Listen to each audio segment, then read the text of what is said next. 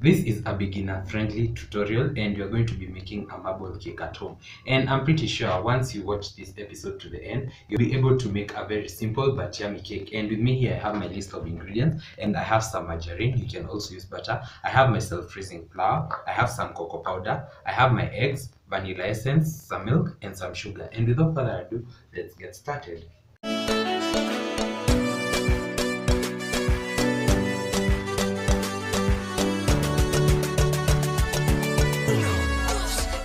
So as I mentioned, this is such an easy recipe and we're going to start by blooming our cocoa, and that simply means mixing our cocoa powder with some milk. I'm going to warm about a tablespoon of milk, then I'll be back. Now that my milk is warm, I'm going to add it in here. Then that's going to help our cocoa powder dissolve faster. Then I'm going to mix this.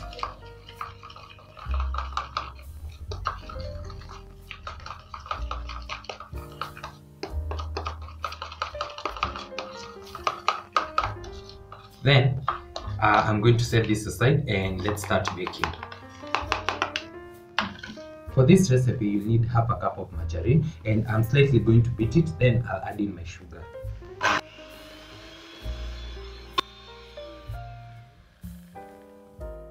After beating it for about 30 seconds, I'll go in with my sugar, and for the sugar, you can add as much or as little as you prefer. For my recipe, I've used 3 tablespoons of sugar, but you can also add more. And just to mention, this is not a tablespoon, neither is this, but this is a tablespoon when it comes to baking. So I've added 3 tablespoons of sugar, but you can also add more.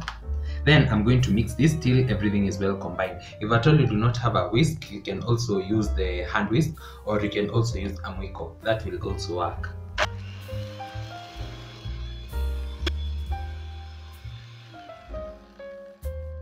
I've been mixing this for about 2 minutes and everything is well combined. So I'll go in with my eggs one at a time.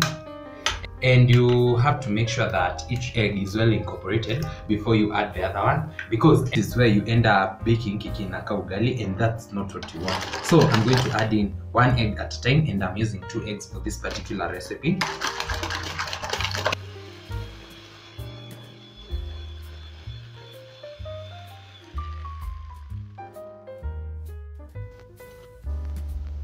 I'll go in with my second egg.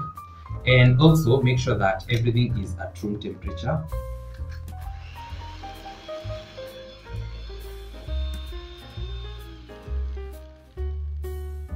Now that everything is well combined, you can see that at the edges kuna this lump of margarine, and we want to mix that. So make sure you scrape your sides.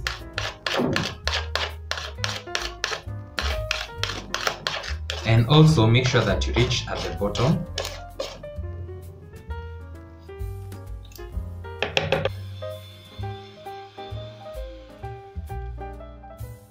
Then I'm also going to add in my vanilla at this point.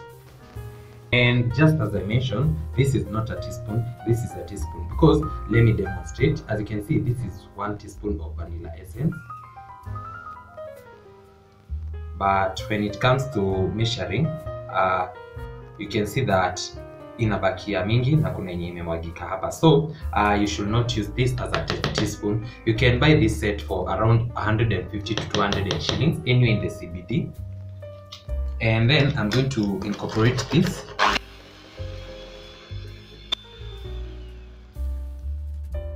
Then I'm going to go in with my flour. I'm using 1.5 cups of flour, and as you've seen, I have labeled my cup of flour. You should not heap it kama ya ugali. Then I'm going to add it in 3 batches, and I'm going to be using milk as well. So the amount of milk that you add to your recipe totally depends with how moist you want your cake. If at all you want a very moist cake, add more milk. If at all you want a cake on the drier side, you can also leave out on the milk. And this is half a cup, but I'm not going to be using all of it. And I'm going to add it in 2 rounds and my flour in 3 rounds.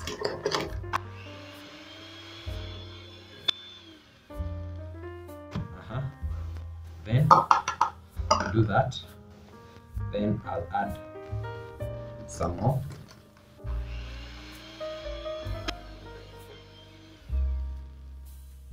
Then finally, I'll I'll go in with my flour.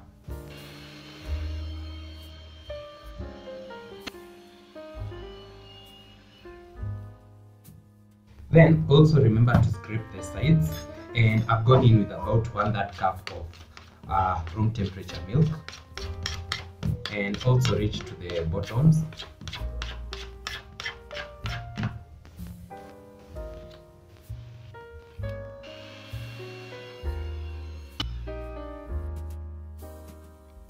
Then the work of the mixer is done, and you can see we have this beautiful batter.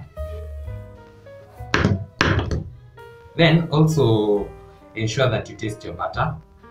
It tastes delicious, and that simply means our end product is going to be delicious as well. And since we are making a marble cake or a zebra cake, you're going to need an extra container, and I'm going to divide my butter in the ratio of 2:3. So the 3 is going to be for the white and the 2 is going to be for the chocolate, but I'm simply eyeballing. But if at all you have a weighing scale, you can also use that.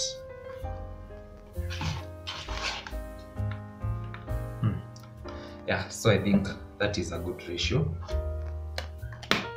Then remember our chocolate that we set aside. This is where it comes in, and we are going to mix it with our white butter.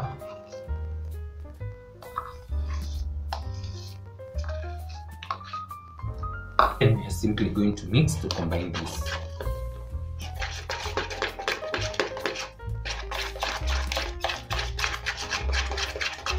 Also, just to mention, the amount of cocoa powder totally depends with how deep you want your brown to be.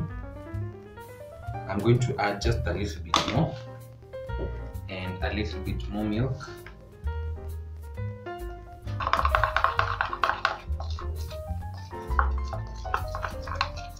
So you can see the importance of mixing it with some hot milk.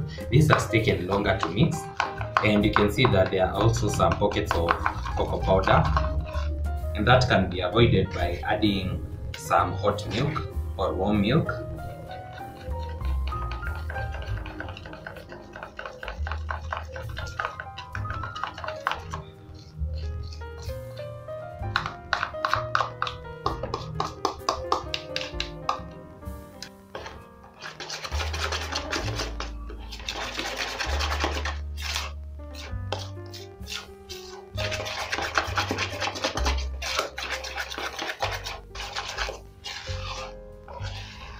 So this is just a perfect color, and I've used 2.5 tablespoons of cocoa powder.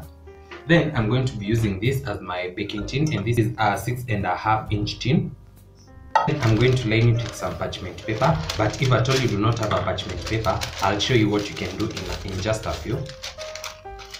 Then I'm going to fold that into halves, quarters, then eighths. Then the smaller you make your triangle, the more perfect your circle is going to be. Then I think that's okay. Then you see this middle part, you're going to align it like that. Then we are going to cut like that, and then when you unfold, you should have a perfect circle. Yup. So if at all you do not have a parchment paper, you can line your baking tin with some margarine, then you dust it with some flour.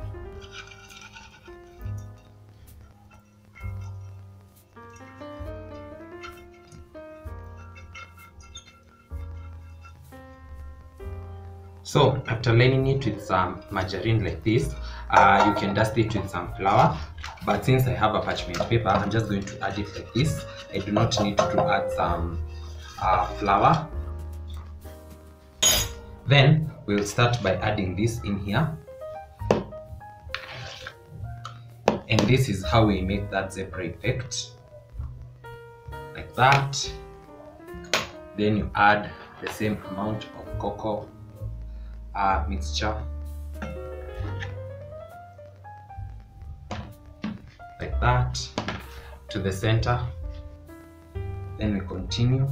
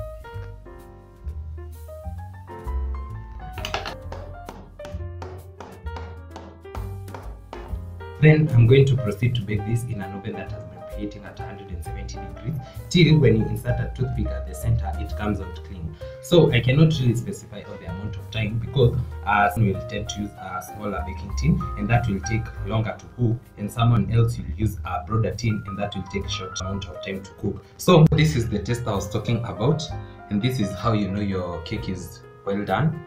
Insert a toothpick at the center or a fork and it comes out clean. Then I'll let my cake rest for about 10 minutes and you can see how easily that comes out. And because we lined our tin with parchment paper, you can see that it's also clean. And yep. So I'm going to let this rest for about an hour so that it can cool down completely. Then I'll be back for tasting and eating.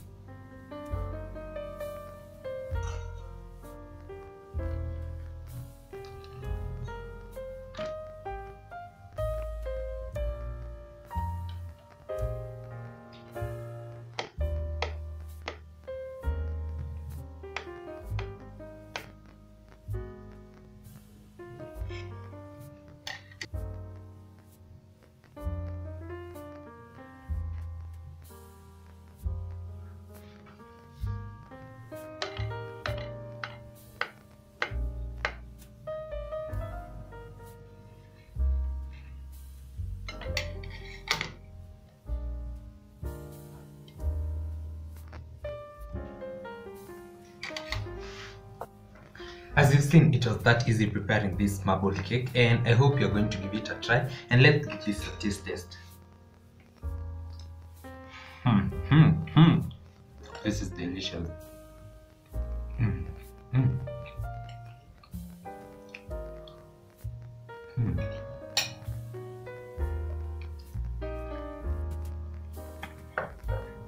I served mine with tea.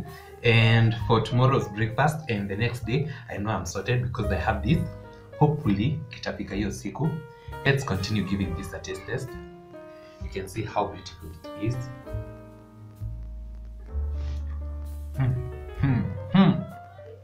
Wow.